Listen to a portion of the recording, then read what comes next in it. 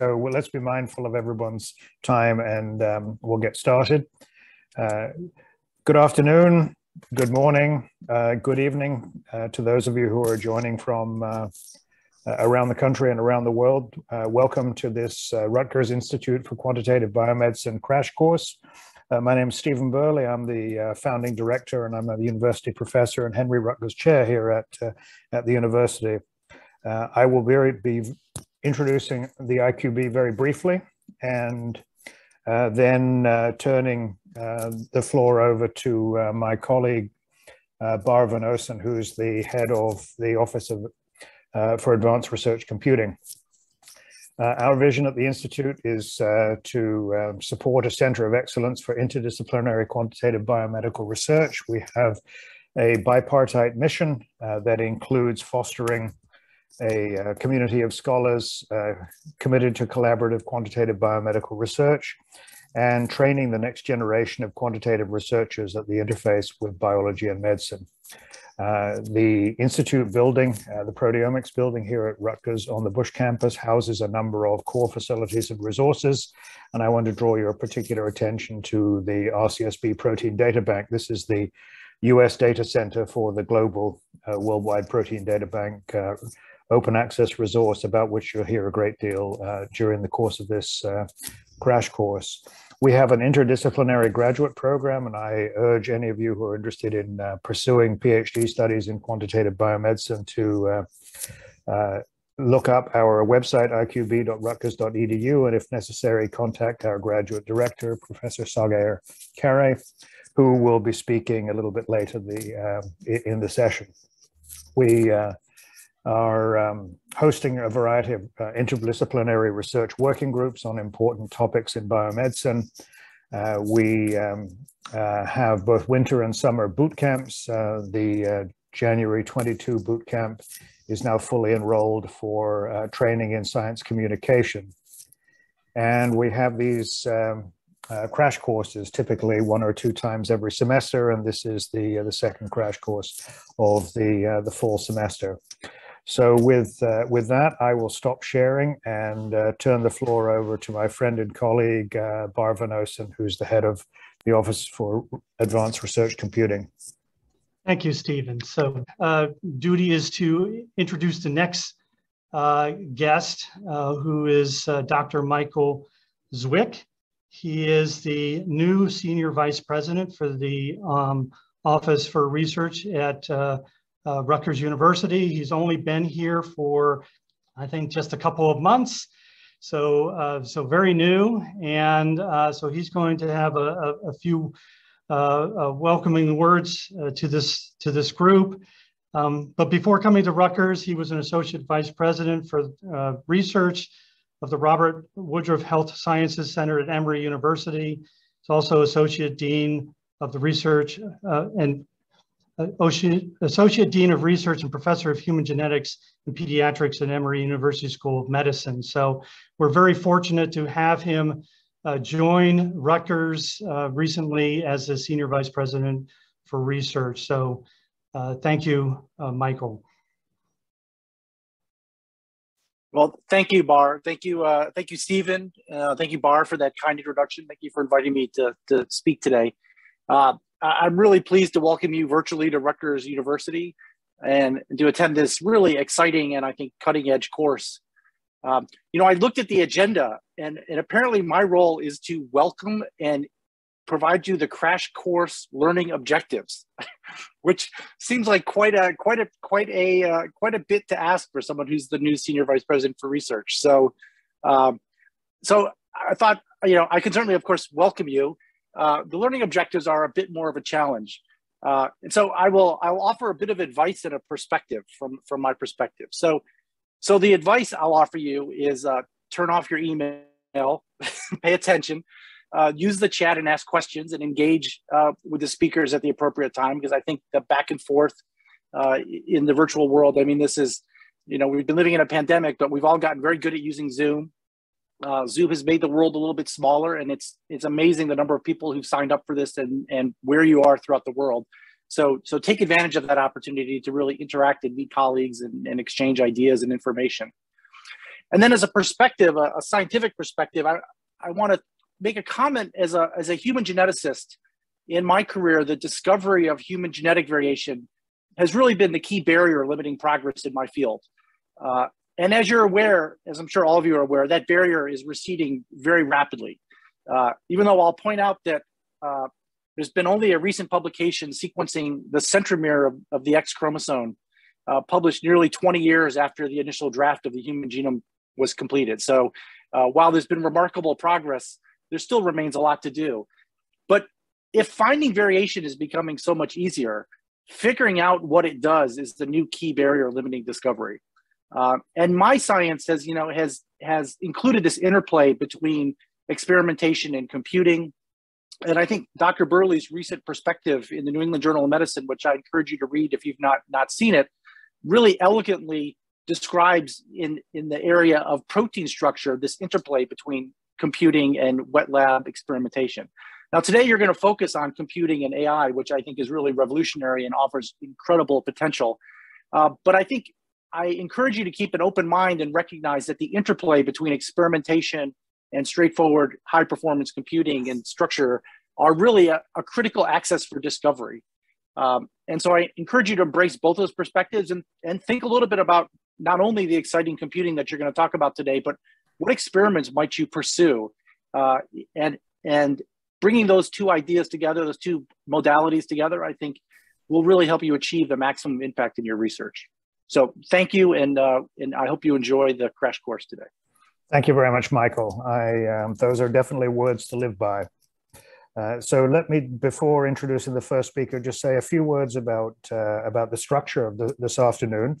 Our goal is to present you with a broad overview of how artificial intelligence and machine learning methods are being used in de novo protein structure prediction. And then after the break, to provide you with some hands-on experience with both AlphaFold 2 and Rosetta Fold.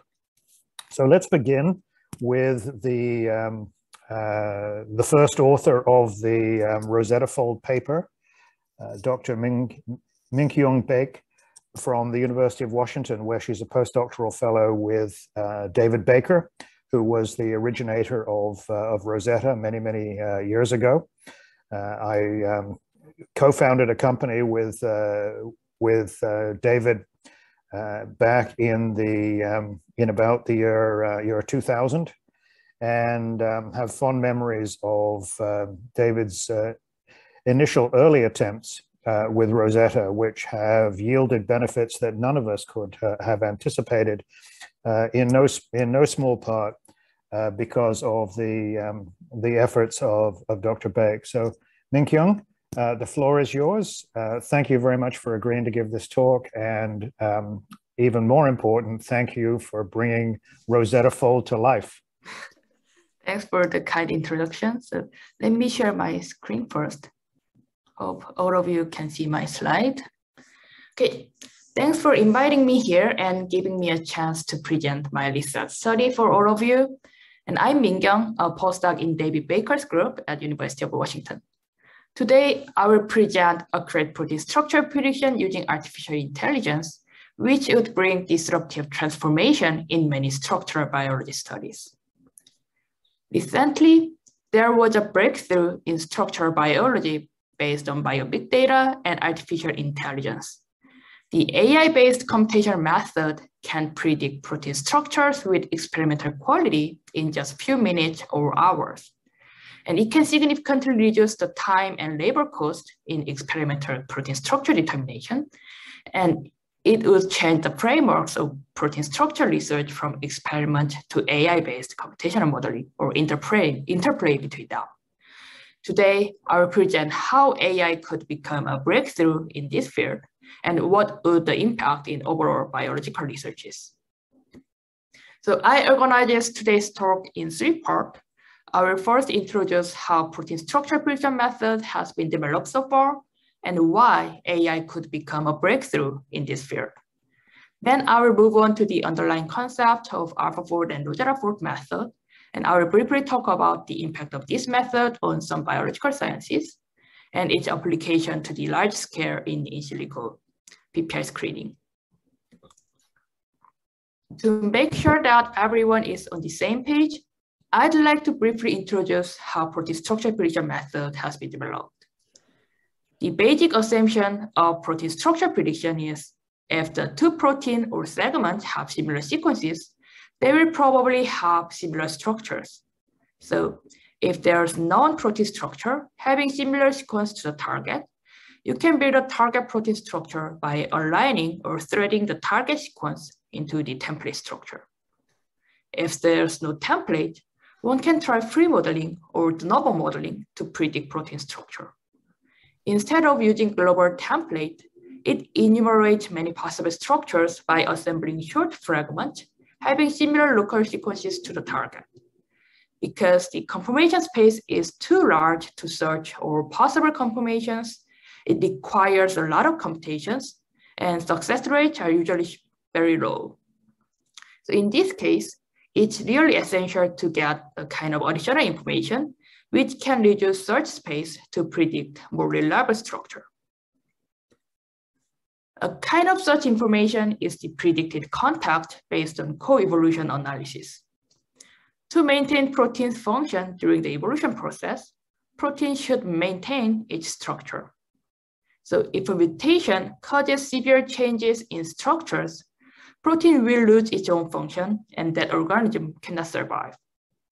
As a result, if two residues are close in 3D space, these interacting residues should be co-mutated to maintain each interaction.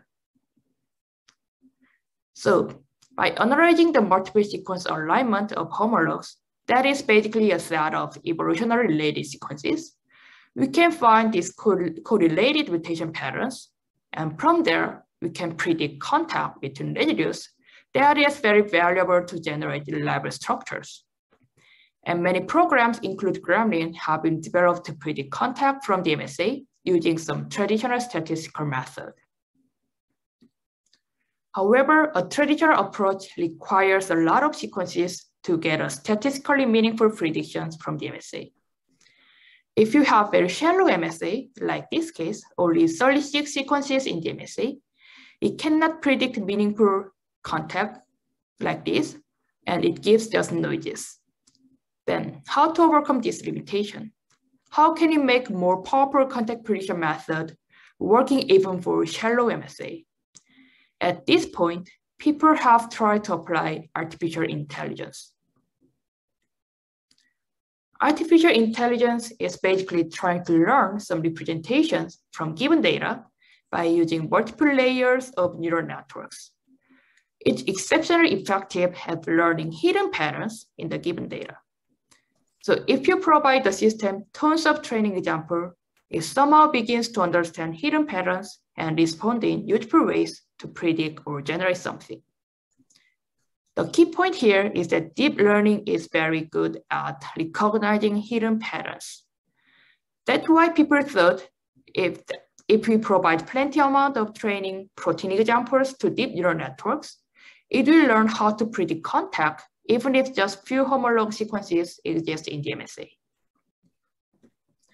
Then which kind of AI method would work best for contact prediction that can help generate the better protein structure? What people first focused was the AI techniques for image processing. Let's think about contact prediction procedure again.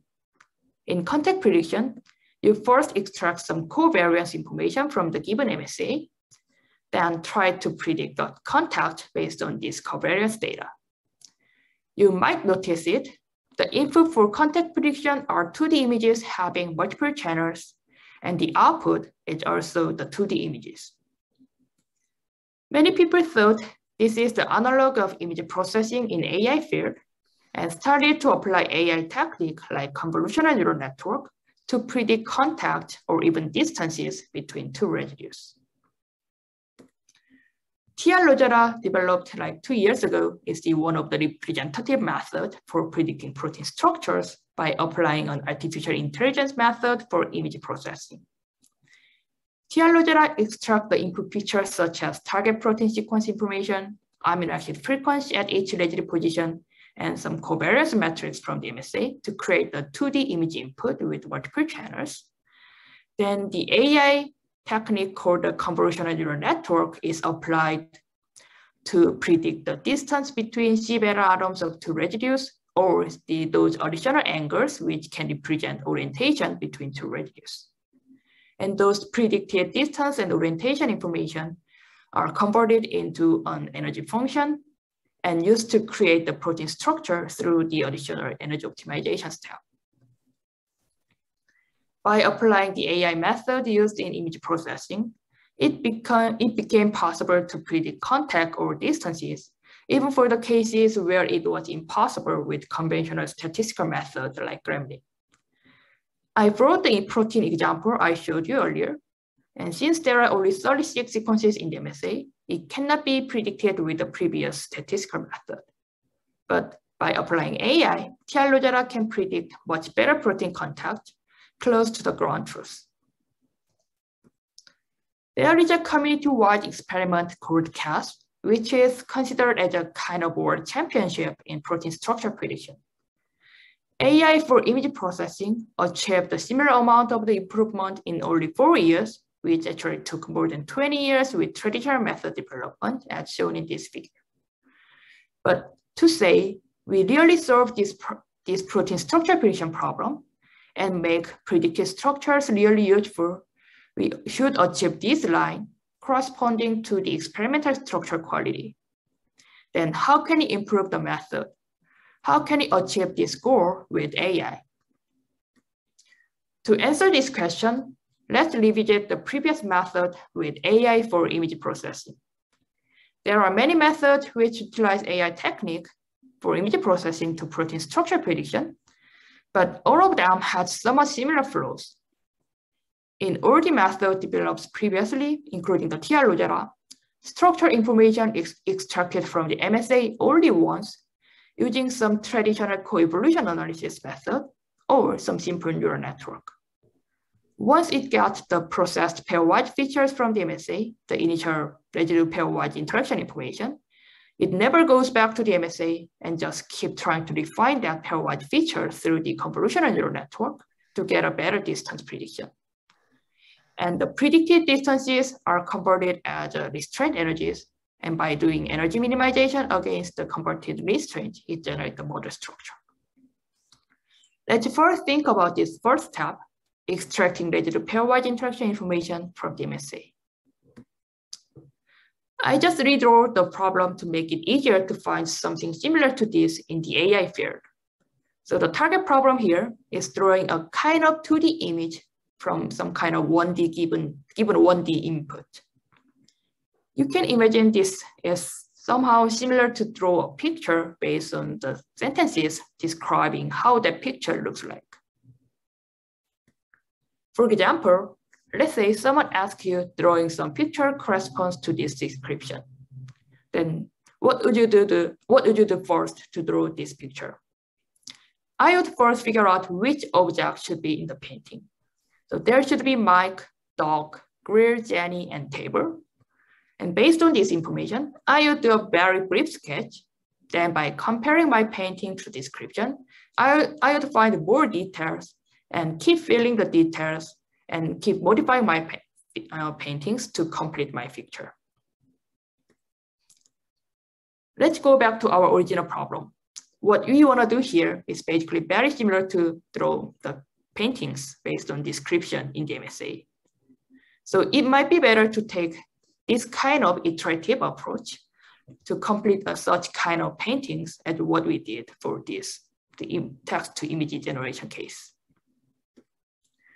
Now we can design some AI architecture with iterative approach with some neural networks to encode the MSAs and pairwise interaction features with frequent communications between them. And what kind of neural network we should use to encode the MSA and pair features? Would be the convolutional neural network still the best choice? In case of convolutional neural network, information flows through the local neighborhood. This is because this method itself was developed for images. For example, here's an image with a human face, and which pixel have the most important information to learn this pixel actually presents the eye. it will be the pixels right next to it. Since the pixels right next to the target pixel contains the most important information in the image, you can think that it would be more efficient to conduct learning based on the information around the local neighborhood, rather than looking at the whole image altogether. Sorry. Yeah. Then let's think about the protein. With convolutional network, only residues that are close in sequence are considered. However, in predicting protein structures, residues that are close in 3D space but distant in sequence space are also very important. So the network itself should have some ability to figure out or learn which residue pairs are important and that information flows through them. The attention mechanism is suitable for this kind of problem because it learns the relationship between the points or residues by generating the additional attention layer and can control the information flow dynamically through these learned attentions. That's why attention network has better inductive bias than the convolution network for protein structure prediction problem. Okay, so now we replace the convolutional network with attention-based ones. So through the attention network, it keeps trying to find information in the MSA to draw the picture of the 2D interactions, and those processes communicate to each other very frequently so that it can draw a picture that really matches well to given MSA. Then final thing we should think about, can we replace this additional folding step with AI method? In other words, what would be the best representation for protein structure? In the previous AI-based protein modeling method, they predicted 2D projected protein structures such as contact, distance, and orientation maps, and combined those 2D predictions with external energy minimization methods like Rosetta to generate the 3D atomic coordinates of proteins. But as you can think easily, the best way to represent protein structures is actually representing it with its atomic XYZ coordinates rather than this kind of 2D transformed images. And thanks to the recent advances in AI, especially dealing with the 3D equivariance, it became possible to handle with the Cartesian coordinate directly using the AI method. So combine all ideas together, we can make some updated diagrams for AI-based protein modeling like this. It first extracts the residue pairwise interactions from the MSA through these iterative approaches based on the attention networks, then generate the atomic coordinate directly using some AI-based structure generator. Based on those ideas, AI-based high-accuracy protein structure prediction methods named AlphaFold and RosettaFold were developed and published recently. In the AlphaFold method, they have two different tracks to process sequence features and residue pairwise features, and those two communicate to each other or give some signal and feedback to update them so that it can extract the better structure information next time, as I explained earlier. And unlike the previous approaches like TR Rosetta, the structure feature extraction is no longer one-shot prediction. It's done in iterative fashion. Also, they use the attention algorithm because it has a better inductive bias. And they also introduced the structure module that generates and defines the 3D coordinate on the fly in fully differentiable manner. And by introducing this structure module, they can train this AlphaFold model end-to-end from sequence to exact 3D atomic coordinates. And this end-to-end training allows the direct structure information flow through the network by helping them learn better pictures to predict 3D structures. RosettaFold also has very similar architecture. It first processes sequence and pairwise features in parallel with frequent communication between them. But unlike AlphaFold, RosettaFold introduced the third track that operates in 3D coordinate space and built a tighter connection between sequence, 2D residue pairwise interactions, and 3D coordinates. By introducing this third track, we can further enforce these pairwise features, actually encode the 3D realizable information, and more consistent to its corresponding structure. In addition to this, by updating sequence and pairwise features based on the feedbacks from the intermediate structures, we can more efficiently model sequence to structure relation with the smaller number of iterations compared to the AlphaFold. With those advanced AI methods, we could achieve our goal for protein structure prediction. Now, performance of the both AlphaFold and RugerFold are getting much close to the point that we can say protein structure prediction problem is solved.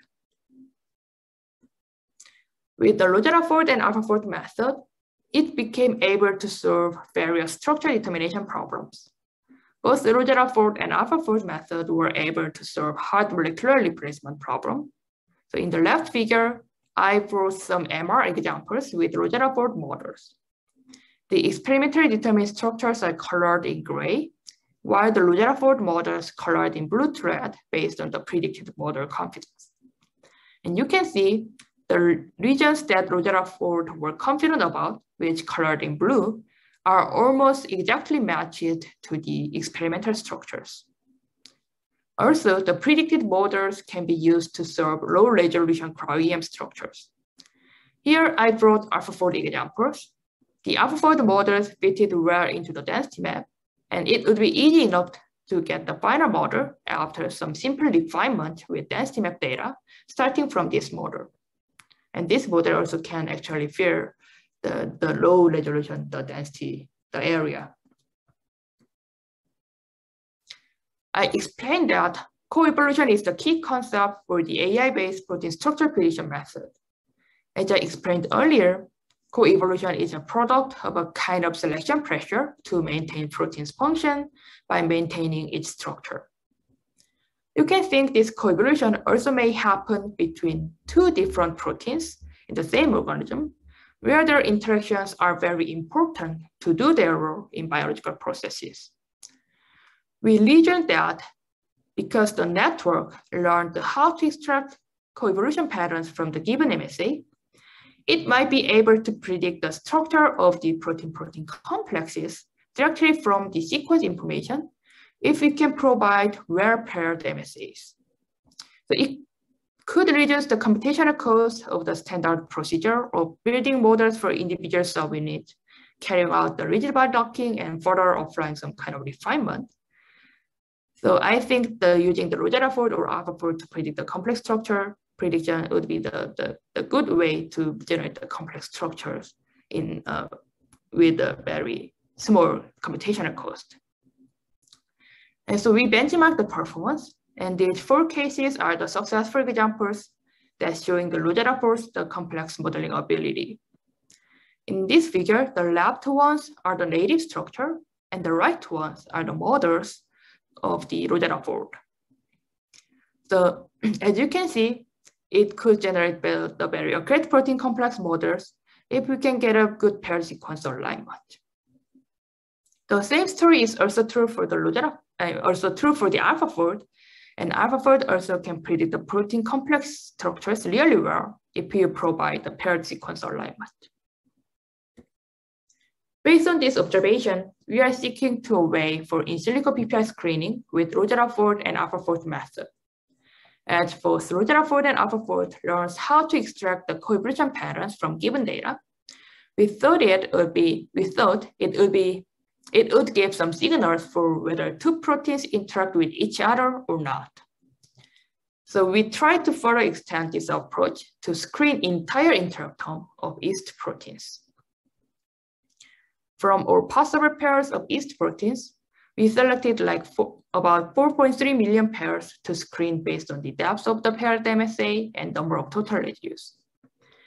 As we need to screen more than millions of pairs, we need some efficient enough initial screening method before trying to build their exact coordinates. For this purpose, we used one of the initial version of the RugerFold, which only has 2-track architecture having less number of parameters. And this model takes about 10 seconds for complex structure prediction having 1,000 amino acids. And using this RugerFold method, among 4.3 million pairs, we can choose about 5,000 pairs having maximum interchain contact probability over 0.9. And for those pairs pass this criteria, we also run the AlphaFold to filter to select the really confident one and model their structures using AlphaFold. This shows how two-track Rutgers and AlphaFold with Rutgers filter works on selecting interaction pairs. There are 768 pairs having strong experimental evidence of their interactions, and we compare the previous traditional coevolution analysis method and Rutgers on how well they distinguish the interacting pairs from randomly generated non-interacting pairs. In this figure, the larger area under the curve means the better performance. With the previous simple direct coupling analysis method, which is basically the state-of-the-art method, it was unable to score those strong interaction pairs from the others. But two-track Rutgers shows much better performance than this DCA method. And after initial filtering of Rutgers, AlphaFold shows much better performance on distinguish those strong interaction pairs from the others. So based on this result, we conclude that the combination of Rutgers and AlphaFold is one of a good way to screen entire interactome that having high enough accuracy. Those models are showing some predicted model structures. The protein complexes colored in brown and blue are the newly predicted interaction not having any published high throughput experimental evidence yet. The other colors are the protein pairs having a kind of experimental evidence. We try to verify one of the newly found interactions by observing whether two proteins interact when you mutate the predicted interface residues to prevent binding. As you can see here, the mutation we introduced significantly drops the interaction between those two proteins, and we concluded that these two proteins are interacting with each other by forming the predicted complex structures. And based on the pairwise interaction prediction, we are able to predict higher order assemblies from trimer to heteropentamer. And I brought some example of trimer prediction, the ROD 51, 55, 57 complex. And the ROD 51 is actually known to assist in repair of DNA double-strand breaks and considered to have two or more states, the resting closed ring state and the functional filament state. When we overlaid our trimer prediction model to ROD 51 filament structure, we found that interaction with ROD 55 and 57 can disrupt the ring conformation and serve as an initiation point for the ROD 51 filament to grow upon. And actually there's a study based on single molecular imaging which found that this ROD 55 and 57 accelerate assembly of this ROD 51 filament during the double strand break repair through some transient interaction with the ROD 51. And this model can explain that experimental observation pretty well. As I shown, by performing large-scale in silico PPI screening, we can get better understanding of protein's function and their mechanism. Moreover, through the PPI modeling, especially for proteins involved in the disease, we can find a new drug target to treat human disease and develop therapeutics targeting specific protein-protein interactions. I'd like to summarize my talk like this. So with the artificial intelligence, it becomes able to predict the high enough accuracy protein models. And those predictions are mainly made based on the coevolution patterns in multiple sequence alignment. So it actually uses the evolution history. And when we make these advances with the AI, it was really important to design AI architecture specifically for the protein structure prediction problem. So it's not like AI somehow solved the problem by itself. It's more like we actually put a lot of human effort to design the AI architecture and make AI works in this kind of problem. And also we performed the large-scale PPI screening and protein-protein complex structure prediction. And those are possible if we can provide the paired MSA, and yeah, it can replace the traditional protein-protein, the docking method or other computational method, and with less computational cost. I'd like to thank all the people involved in this project and happy to take any question. Thank you very much, Minkyung. Great talk. We have more questions than there is time for, but there's one that I find particularly interesting, so I will ask that from the chat. The other questions will give you access to, so that you can type answers if you would like. The question that I think would be interesting to paraphrasing would be interesting for the audience to hear about: how do AI methods work on transmembrane proteins, membrane-associated proteins, and partially unstructured proteins? Yeah. So AlphaFold and RogerAlphaFold actually both works pretty well on the transmembrane proteins, because actually they are mainly rely on the evolution history rather than their explicit, physical principles of the interaction with the membranes. So the physical principles encoded in the evolution history, and by just mining that evolution history, AlphaFold and RogerAlphaFold both work well for both, either soluble protein and transmembrane proteins. For the partially unstructured proteins,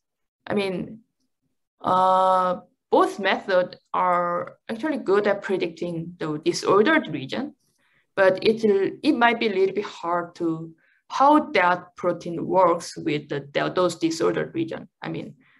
So we can use the RogerAlphaFold and AlphaFold to model something like folding upon binding, like in this case. So in this case, the magenta chain is the disordered protein, but it forms some kind of structure when it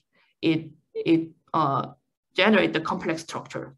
So we might use the RogerAlphaFold and AlphaFold to predict folding upon binding of the intrinsically disordered protein.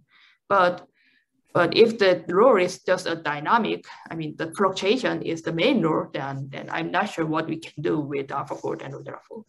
So thank you. May I just ask a quick follow-up? I've heard people say that single span integral membrane proteins in which you have an alpha helix that traverses the membrane have been poorly predicted by AI methods. Would you like to comment on that?